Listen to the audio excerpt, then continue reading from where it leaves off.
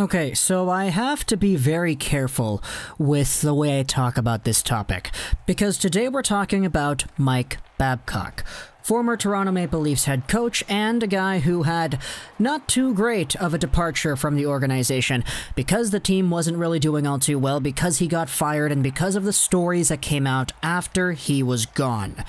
Babcock was in a position where we learned about stories like how he treated Mitch Marner, how he forced him to write out players on the Maple Leafs and rank them in order of work ethic and compete level, and then rumor has it Babcock went out there and told the rest of the teammates what Marner's thought process on that idea was. That was a big story a while ago, but Babcock, ever since taken some time away from hockey, has since returned to a broadcast analyst role on NBC Sports. And because of this new venture into the media industry, he caught up with Pierre LeBrun, wrote up an article about his experience and the way things went down with him. And if you want to go over onto the article, I'll leave a link in the description. It is indeed right here. Mike Babcock breaks his silence about the firing, Mitch Marner, Johan Franzen, and more. This article was met with a lot of controversy amongst those who read The Athletic every day, but because that's on paid-for material, we're going over onto NHLTradeTalk.com, where a summary is provided and they give their own take as to what's going down. So for Mike Babcock, it's not really difficult to understand why this guy is an important person. He coached the Red Wings over and over and over again to success, making the playoffs. You could debate that's because they had some really good players, but the fact remains the Red Wings were a good team from the mid-2000s up until the mid-2010s, and Babcock was the man behind the bench for each one of those seasons. He was also Team Canada's coach at the Olympics, and of course, you know, Team Canada was really good at the 2014 Olympics. They won gold there with ease. They had a harder time winning gold in 2010 against Team USA, but Babcock was still the guy who was behind the bench for that year too. So Babcock was a winning coach, and that's kind of the reason why he was always seen with this level of respect around his name. However, after the firing, the stories that came out about this guy, how people have interacted with him outside of the ice rink environment, etc., they've really put a different spotlight as to the guy who many people thought would be the guy to coach the Maple Leafs out of their first-round woes and eventually to Stanley Cup prosperity. Let's go over onto the NHL Trade Talk article. After Mike Babcock was let go, it didn't take long for a story to surface that he had revealed details of a private conversation with Marner about the work ethic of the members of the Maple Leafs roster, one in which Marner had ranked everyone. It was an awkward position to put a player in with his teammates, and the entire situation was described as the coach having singled out a star for the sole purpose of embarrassing him. In short, speculation was that Babcock was making an example out of a talented young kid who, at the time, could have probably worked harder at both ends of the ice. The story exploded and tons of testimonies followed about how Babcock was part of the coaching fraternity who often emotionally abused players to get what he wanted out of them. Babcock contends it was a huge mistake doing what he did in the Pierre LeBrun article, but he notes the way the story had been relayed since his termination had not been accurate.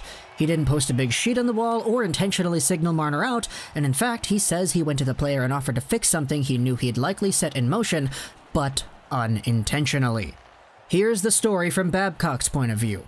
Apparently, he had a private meeting asking Marner where he thought he would rank himself in terms of work ethic. He had intended to keep the specifics of all the player and coaching meetings private, but when he spoke with Tyler Bozak later, he showed him where Marner ranked himself. And he said, when we were talking about competing, and I said, well, look where Mitch ranks it.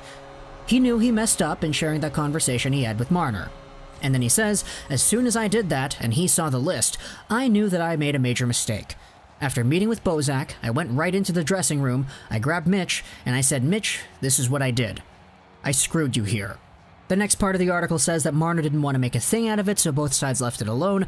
Babcock realizes that doing so was a mistake. He says he should have addressed the team and admitted he accidentally threw Marner under the bus, and he said he could have made a lesser deal out of it.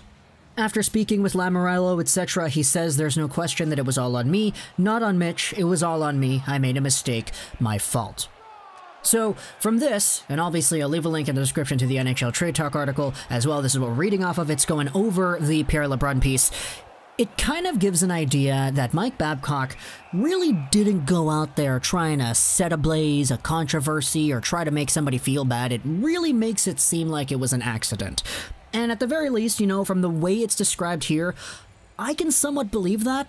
It's just the way that the media took apart this story back when it originally aired. If I try to remember, was it like 2019? Late 2019? Yeah, it was like immediately after he got fired, pretty much. Back when this story surfaced in late 2019, it seemed like a lot more of a big deal than it appears to be when Babcock is describing it now. And obviously, I'm no historian here, but I do remember back when we were talking about this Marner story all those months ago. You can feel free to correct me if my memory is not serving me right, but I do believe Mitch Marner didn't really talk about it as if it was as big of a deal as the media was making it appear to be.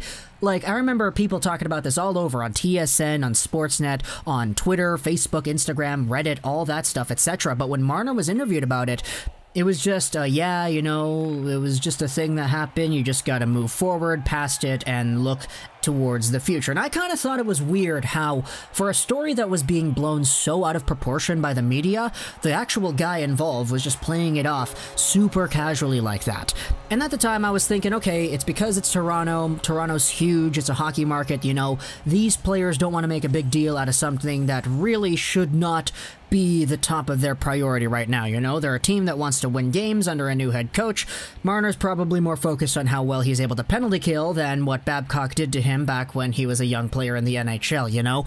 And that's kind of how I perceived it back then, but now with Babcock coming out and explaining his side and apparently shedding the truth on it, it makes a lot more sense to me personally as to how Mitch Marner was reacting to the big media outcry when this story came public in the first place. However, the next part of this Babcock interview gets a little bit more muddy.